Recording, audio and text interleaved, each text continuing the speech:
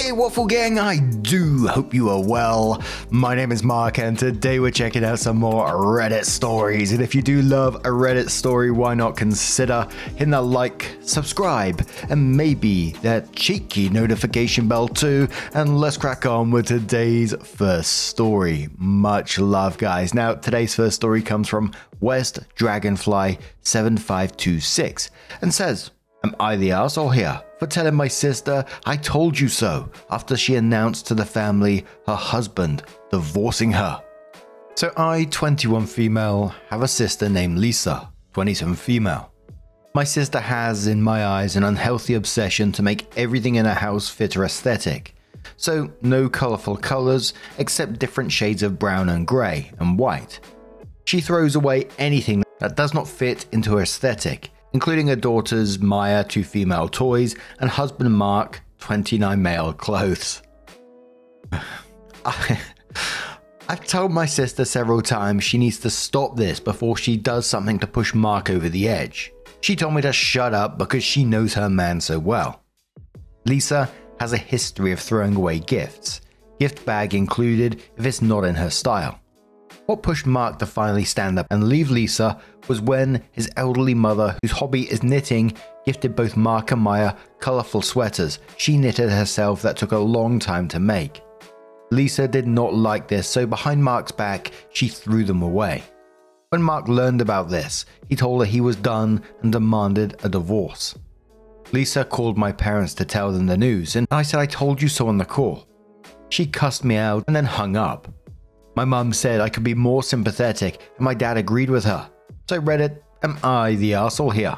Edits, okay, let me address a few things here since there are too many comments. 1, my parents aren't bad people. They don't play favorites and they don't like Lisa's aesthetic lifestyle. They only lend a shoulder to cry on because she's getting divorced and Mark kicked her out. 2, Lisa is now living here since Mark has kicked her out now. 3, Lisa's behavior started when she joined college. 4, when we asked her to seek therapy or help because of her behavior, she screams she's not mental and calls us stupid, gives us the cold shoulder. 5, she only allows greys, browns, or select shades of white and black. Edit 2, for those asking, no, Lisa can't get the sweaters back. She threw them into a random dumpster, and when she went back for them, they were already gone. And no, I don't think Mark's mum can make another one. It took her over a year to knit 2 of them. She's already in her late 60s, has arthritis, and used expensive yarn. We'll update if something happens. And we have an update in a moment. Now look, I don't blame the husband for feeling the way he does about this. He sounds like you said, he was on the edge with it all, and this just tipped him over. Throwing away something that's taken over a year to make from his elderly mother is just awful. Why would you do something like that? And it's almost making me think there's something psychologically wrong here because it just seems so extreme. I'm not trying to excuse the behavior at all, but it just seems like there's no give in it at all. Now for the part which might be controversial. And look, I'm not going to call Opie the arsehole for saying what they said. I don't think they're particularly an arsehole, but I gotta ask, what did you think that saying "I told you so" was going to achieve? You think that she was going to turn around and go, "Oh, yeah, you're right"? I don't think I've ever seen an "I told you so" be received well. And I'm not saying Opie's wrong because she was clearly right. That's what did happen. Opie warned them and it happened. So Opie said, "I told you so." But I just think saying it is never going to get a good reaction. Writing says, "I'm sorry, but your sister sounds like a really shitty person." Not the arsehole. I hope her ex-husband was able to get those sweaters back. Those are irreplaceable. And then there was a bunch of people below that talking about, a 2-year-old being in only beige and grey and only beige and grey toys and basically the child living in a colourless world. That's like a really sad thought, isn't it? But another commenter says, "As a crocheter and knitter, I would be devastated if someone threw away my work after it had been gifted. I just know that lady put so much time and effort into those sweaters. You are absolutely not the arsehole for calling her out on it. That's just a horrible thing to do. Just because she likes being a sad beige woman doesn't mean her family has to be a sad beige family." Opie said the sweaters took longer to make because Mark's mum has arthritis and used expensive yarn. See, Firefighter says not the arsehole. Maybe if your parents didn't support her cruel nonsense, she wouldn't be getting a divorce. Who throws away hand-knitted gifts over a BS aesthetic? The truth is long overdue. Opie says my parents don't support her aesthetic behavior, but convincing her to change is like talking to a brick wall. Right now, they're lending a shoulder to cry on because at the end of the day, she's still their daughter, but me personally, I see it as karma for pushing a boring aesthetic on us. Miniman says, here's the thing though, if you don't call someone out on bad behavior, how do they have any hope of improving? Yes, it's messed up to have to say, yeah, like I said, throwing away things will destroy your marriage. But it's absolutely a stance that has to be said because if you don't take a stance and tell them, they cannot change. Turning a blind eye to something bad is the same as permitting said thing. She's destroying her marriage, and instead of using it as a tool to teach her how to behave, they're being a supportive parent, which will lead her to not change. Foxy Sly Old Stoty Fox says, Lisa, I'm sorry for saying that when I did. It was wrong of me to say it at that moment. I shouldn't have said it at that moment, and I apologize unreservedly. However, from now on, now I say it all the time as, it's entirely your own fault, you daft sausage. Not the arsehole.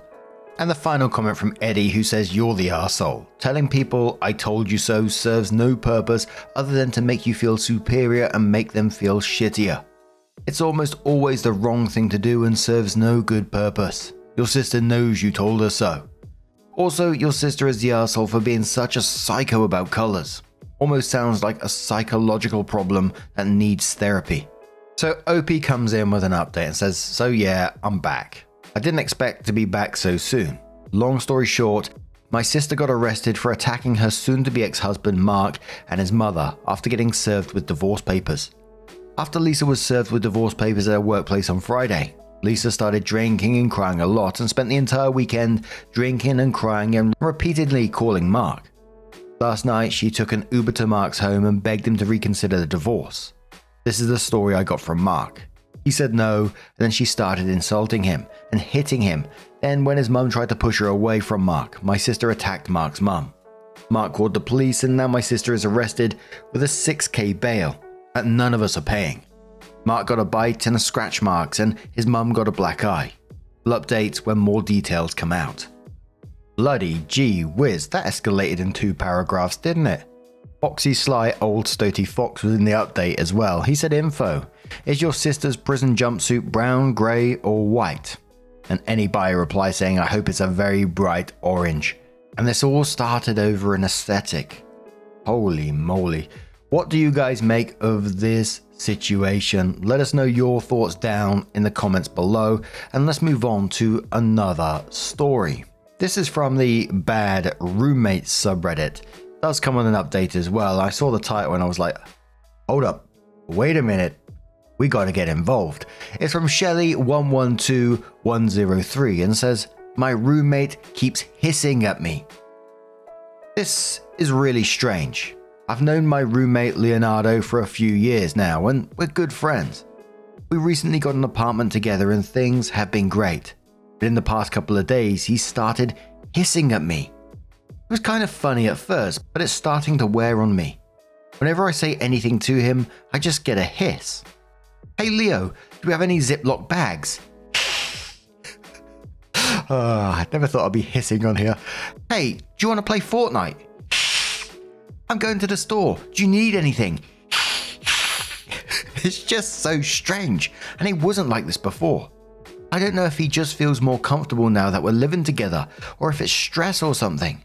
It's really starting to piss me off, and I've told him multiple times it's starting to bother me.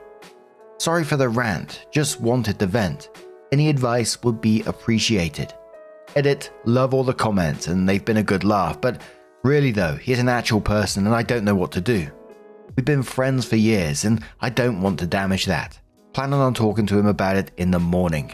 And Opie is absolutely right in that edit, you know. It's a strange situation. That's probably going to have a lot of people going, what?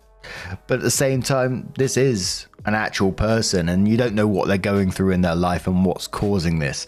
I kind of find it strange that it hasn't been asked already. Like the first time this dude hissed at you that you'd again, hold up, what was that? Did you just hiss at me? But seriously though, I think all you can do in this situation is open up to him, ask him what's going on. Is there something that he wants to talk about? If you feel comfortable doing so, of course. Otherwise, I just can't see another way this will be resolved. Raging Lilith says the only time hiss is an acceptable response is when someone opens your curtains / blinds in the morning. Oh, absolutely. I'm like, it's more of like a vampire response for me when you see that light come through and you're like... Pack of Alpaca says, I would ask them a direct question they need to answer. Something based deeply in reality, like bills or something, and if they respond like that, I'd simply stare at them and ask them again. Basically ignore whatever they think they are doing and continue to ask them. If they continue to do it, simply ask them what the deal is. To try and have a conversation about bills. Basically, force them into reality. Another commenter says, your cat, roommate, might just feel stressed out with a recent environment change. One of my roommates wailed for like 8 days straight until she realized, it's okay. This is where we live now. And one more comment which says, established dominance. Bark at him. So OP did eventually confront their roommate in the update. They said, following up on my post from a couple of days ago, I sat down with my roommate yesterday morning, asked him why he keeps hissing at me and told him that it's really annoying. I told him that if he keeps up the hissing, this isn't going to work out. He pretty much just ignored me. So I said if there was anything he needed to talk about, I'm here. And that if I had done something to upset him, he needed to let me know so we could take care of it. He got up, went into his room and shut the door. I needed to get ready for work and was tired of dealing with him, so I left him alone. When I got home from work, all of his things were gone, and he was nowhere to be found. I called him and it went straight to voicemail, but he had changed his voicemail to a recording of himself hissing. So I don't know. Guess he wanted to give me one last fuck you. Pretty pissed about it, and I've got no way of getting a hold of him, because he won't answer his phone. No one else has heard from him or can get a hold of him. Been a weird couple of days, but I guess I have better things to worry about than him. Like how to pay rent now that he ditched me. What a weird arsehole. Regret ever moving in with him. Someone commented and asking the guy's age and did they contact the parents. Opie said he's 20, 21 in a couple of months. I did text his parents about it, but I don't think they ever liked me much, so I doubt there'd be any help. A commenter on the back of that one said that around this age, schizophrenia can start to show itself, so reach out to the parents and let them know if this is outside his normal kind of behavior. I myself found this one both strange and concerning at the end there, and I think, it would be a good idea. I know OP's stuck with the financials of it, and, that's really shitty. I hope that gets resolved at the same time, but I hope he also sends a message to the parents saying about what happened, because, it's out there, isn't it? There's a chance it might just be being a bit out there. There's a chance it could be something mentally related at the same time. So, but what do you guys make of this situation? Have you ever had yourself a bad roommate? How did you deal with it? Let us know your thoughts down in the comments below. And let's move on to another story. For our next story, we got a bit of neighbor-related drama from a deleted user from the Am I the Arsehole subreddit, and says, am I the arsehole for telling my neighbor no? The house across from me sold recently. The prior owners built it and lived in it for almost 50 years. They were lovely people and they are missed. I didn't meet the new neighbors until recently. They're living there intermittently while renovations are being done. Anyway, we both live on a very busy double yellow line street, and while street parking isn't illegal per se, it's definitely dangerous as it is a busy, relatively narrow, high traffic road. The neighbor's house has a smallish driveway that can fit maybe 6 cars, and with the setup of the yard, there is really no lawn parking. I, on the other hand, have a very large, circular driveway that can probably fit 15 to 20 cars if needed. But there is only one entrance and exit point to the street. So I was out getting my mail the other day, and the neighbor was outside. She came over, introduced herself, and we chatted briefly. Then she said, may I ask a favor of you? I laughed and said, well, you can ask. Anyway, long story shorter, she said they were having a house party the weekend after 4th of July. They're expecting a large number of people and hoping they could use my driveway for parking as street parking is difficult. I said sorry, no, it will block me in. I'm fine with your guests parking on the grass in front of my fence. I have a small fence about 8 feet from the street, and there is a grass strip in front of it. The Smiths, prior house owners, would often use it if they were hosting a large group. She said, "Oh, I appreciate that, but that will only fit about 6 cars. We're going to need parking for another 10 to 12 beyond what fits in my driveway." I again said, "I'm sorry, I can't offer you use of my driveway without it being a significant inconvenience to us. I'm going to have to say no." She then says, "Well, my guests can park along the side and back of your driveway so you can still get in and out." I said again, "I'm going to have to say no. I'm not comfortable with your guests on my property, and the only light I have at night is my post light out front. It's very dark at night and I wouldn't want anyone to trip or get hurt." She started to look frustrated and said, "Well, I don't know what I'm going to do. I don't think they can all park on the street." I said, "Yes, I know parking can be frustrating here. There are a couple of municipal buildings nearby. It might be worth calling the town to see if you can use their parking lots since it's a weekend and maybe shuttle people or have them walk.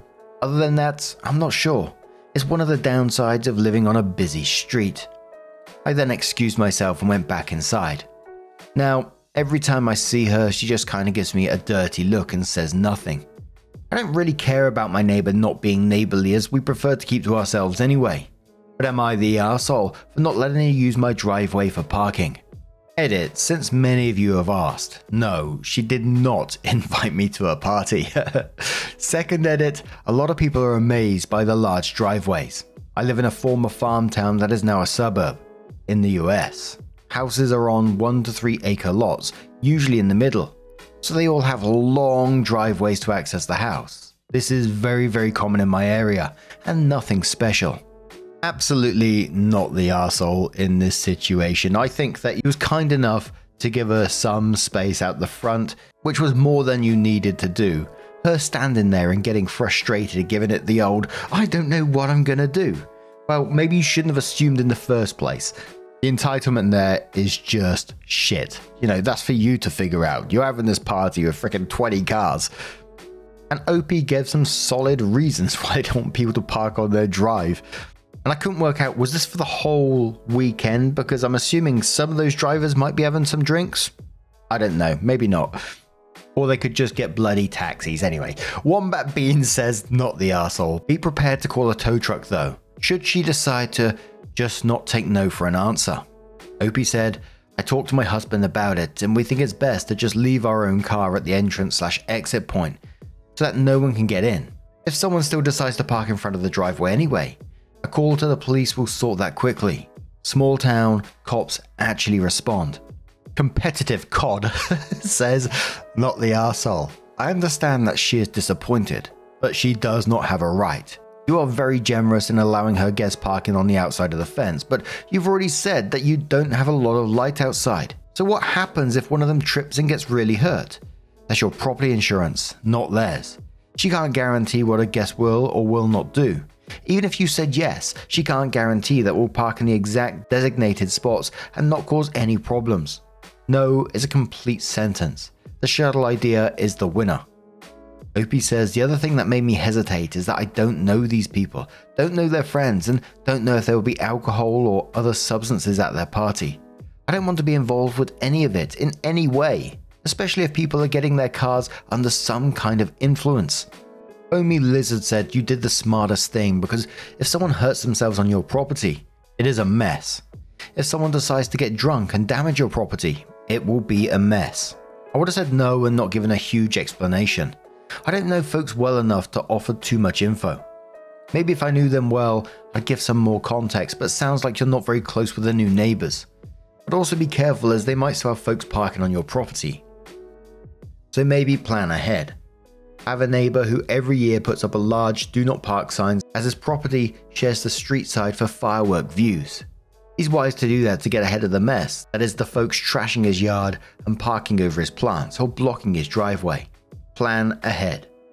Opie says, yeah, I'm likely going to park my crappy little Honda at the entrance and exit point that day so no one can even get in. If someone parks in front of it, I'll call the police. It's a small town and the cops usually respond quickly. I have the same issue around where I live on fireworks night. There's a big display at the local football club. And there's an area which overlooks the football club. So some people go up on this area and they watch the show for free. But the amount of cars that come from all different areas, it gets rammed around here, and people are chucking their cars everywhere, parking in people's drives, across people's drives, up on the grass. It gets absolutely chaotic. I mean, sometimes it's quite fun to watch. But what do you guys make of this situation? Let us know your thoughts down in the comments below. Now, just a huge thank you for being here today, getting involved in the stories, your love, your support, your time, and sending me your pictures over on Twitter of your hobbies. Had Lindsay send me a picture of a diamond art that she was doing yesterday while listening.